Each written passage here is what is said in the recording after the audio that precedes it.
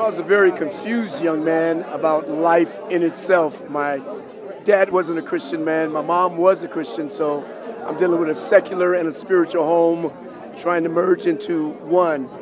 And unfortunately, my dad divorced my mom, leaving us in Compton with 7 children. And as a result of that, I felt the obligation to protect my 5 beautiful sisters. And I had a baby brother at that time who was 8 years old. And I didn't want my mom's Jesus, because at that time, my mom's Jesus seemed very dogmatic and domineering and very judgmental. I didn't understand the Word of God like I do today as I grew and matured and developed. So I strayed away from life. Went into a counterculture lifestyle to drug addiction, gang activity, and just a criminal lifestyle.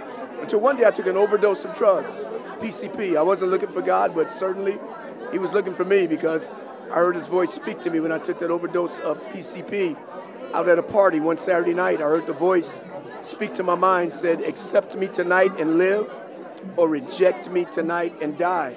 I knew it was the voice of Jesus, because I felt Him speak in my spirit, not an audible voice like I'm talking to you, but a voice that only your owner, your creator, could get your attention with. So when I said, "Yes, Lord," the Lord brought me down sober. I accepted Jesus Christ. I struggled some after that, but I made my way back, and my mom raised me as a Christian, but I strayed away from it. The Bible says, train up a child in the way that he should go. When he gets older, he will not depart. As I learned more about Jesus, I came back to the Lord. You know what I found out? It's not that young people don't like Jesus. Sometimes they just don't like the way we package Jesus.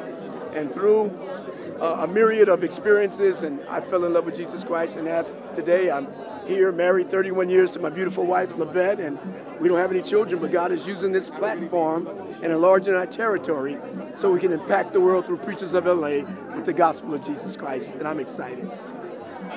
I wouldn't suggest that everyone who watches the show try to do what I do. There's a scripture in the book of Ezekiel. It says, "I sat where they sat."